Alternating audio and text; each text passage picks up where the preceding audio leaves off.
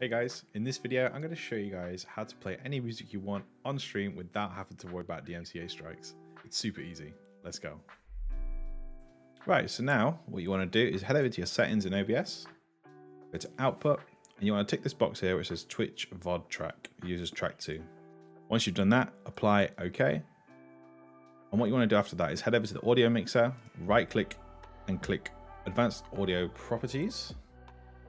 And you see here, my desktop audio is actually already unticked on track 2, which allows me to play whatever music I want on stream without worrying about it going into the VOD and potentially having a copyright strike. So that's what you want to do. You want to make sure that box is unticked. Another thing I like to do as well is so that my VODs aren't quiet and it's just not my voice talking throughout the whole thing. What I like to do is add an audio track that's constantly on a loop behind my voice so that when it goes into the VOD, you just don't hear my voice and all the background noise and whatever comes along with that.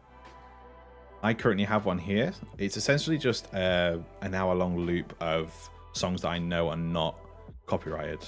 So kind of add that in here. As you can see, it's playing just below my microphone.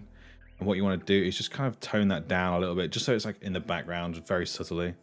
You also want to make sure that, if you want to go to advanced properties again, you want to make sure that isn't playing in track 1, which is your stream output, but it is also playing in track 2. And now you shouldn't have to worry about getting DMCA striked for absolutely anything.